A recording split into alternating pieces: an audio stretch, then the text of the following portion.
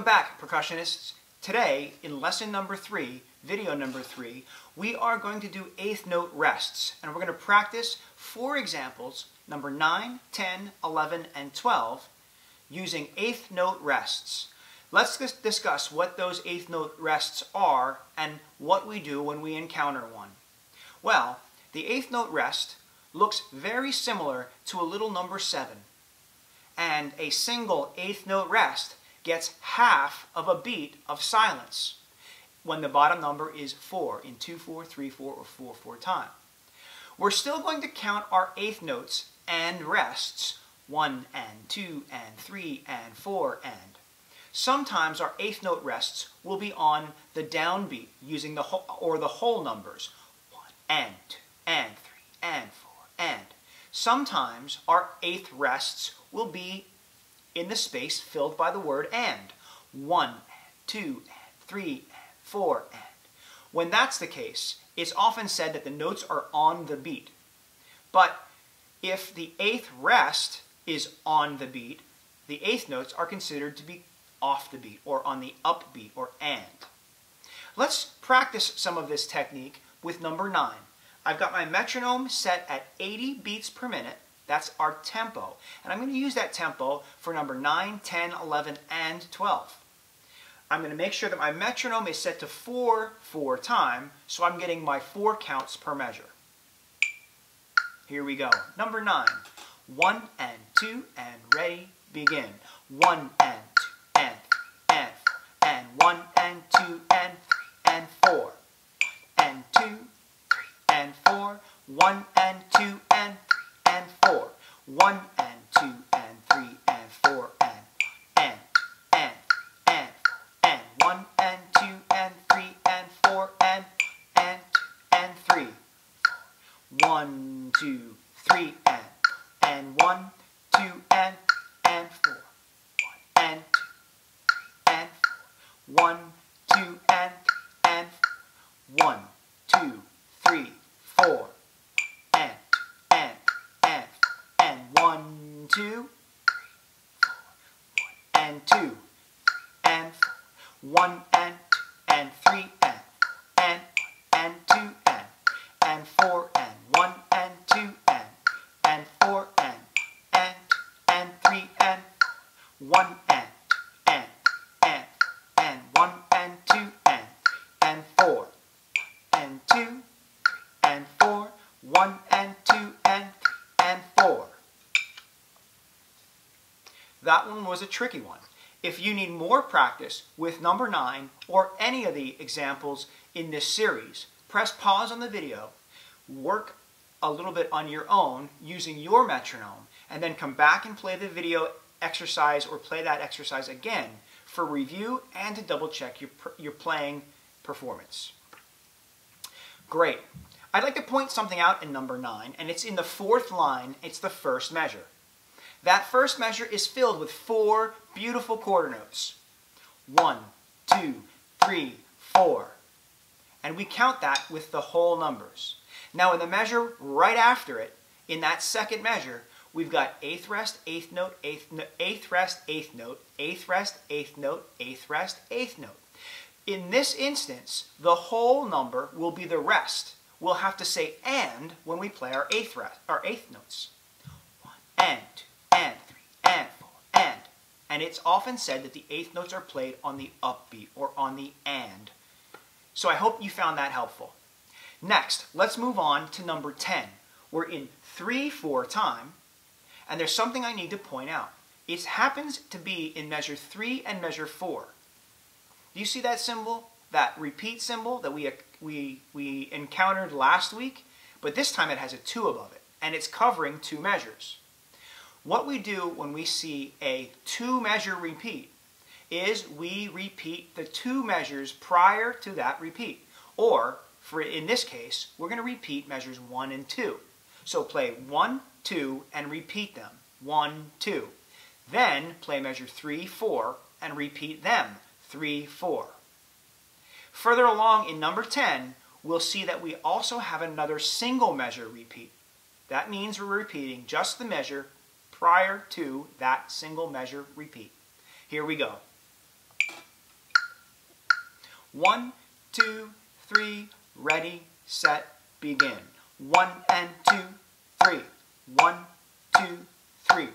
1 and 2, 3. 1, 2, 3. 1, 2, 3. 1 and 2, 3. Repeat. 1, 2, 3. 1 and 2, 3. 1, 2, 3. And 1, 2, 3. 1, 2, 3. And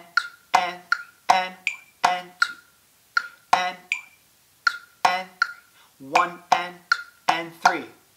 And 2 and 1, 2, 3.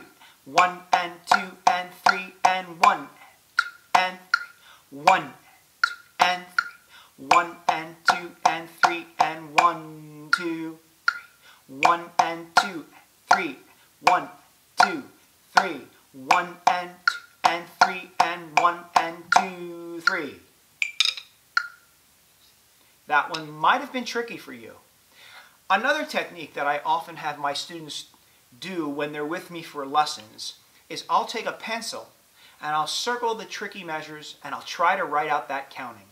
1 and 2 and 3 and then if I can say it, I certainly can play it. So I'll try saying it while I'm playing it. Let's move on to number 11.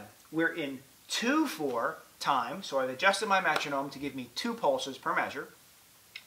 And my first and second measures look kind of strange because I've got an 8th rest, an 8th note, beamed over an 8th rest to another 8th note.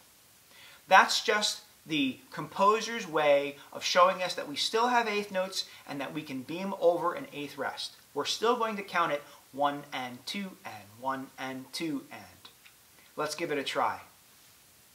Also, I see that we've got a multiple measure rest. That's in the second line, and it's got a 4.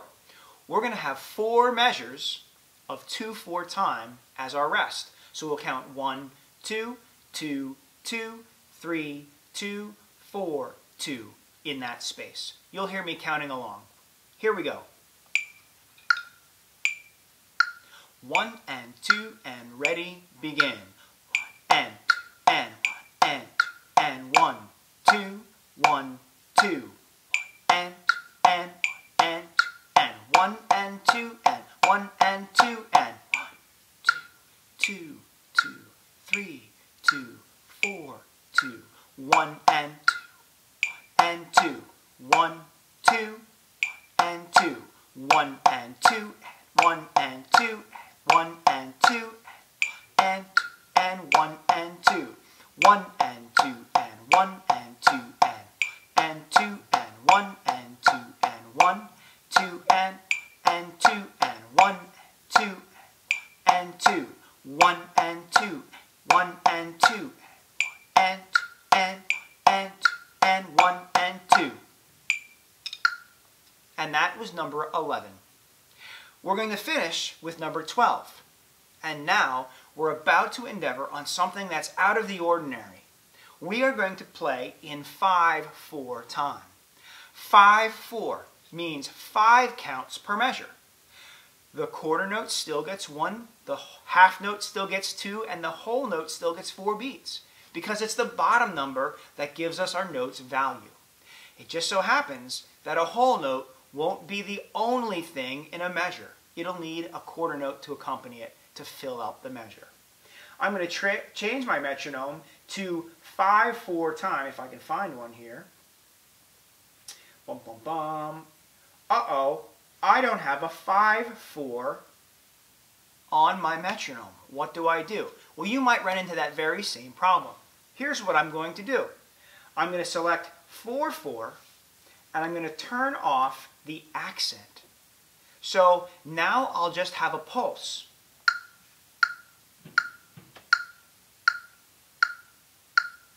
And I'll count that pulse. 1, 2, 3, 4, 5. 1, 2, 3, 4, 5. I won't need to look at it. I'll just use that as my metronome, as my steady pulse or my steady beat. So let's go. Number 12, 5/4 time. Be careful of your counting on this one.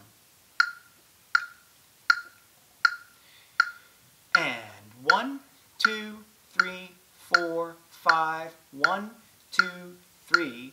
Ready, begin. 1, 2, 3, 4, 5, and 1, and 2, and 3, and 4, and 5, and 1, 2, 3, 4, 5. 1, 2, 3, 4, 5. 1, 2, 3, 4, 5. 1 and 2, 3, 4, 5, and 1, 2, 3, 4, 5. 1 and 2 and 3 and 4 and 5 and 1, 2, 3, 4, 5. 1 and 2 and 3 and 4 and 5 and 1, 2 and 3, 4 and 5. 1 and 2, 3 and 4, 5 and 1, 2 and 3, 4 and 5. 1 and 2, 3 and 4 and 5. 1, 2, 3, 4, 5. 1 and 2, 3, 4, 5. 1, 2, 3 and 4 and 2, 3, 4 and 5. 1 and 2 and 3 and 1, 2 and 3 and 4, 5 and 1 and 2, 3 and 4 and 5. That exercise feels very uncomfortable to a drummer or percussionist who only plays in 2/4, 3/4, and 4/4 times, because it's an irregular meter. I mean, it's not common, it's irregular. Break that feeling that you might get from that by trying to count in different numbered time structures. Count in groups of 5s, count in groups of 7s, count in multiple. Count a group of 4 and then a group of 6 and then a group of 7 and then a group of 5. Try to create the irregular to make it feel regular.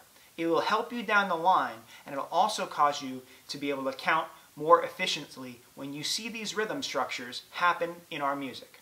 So today we worked on the single eighth rest. We played them on the beat, 1 and 2 and 3 and 4 and as rests, and then we also put them off the beat.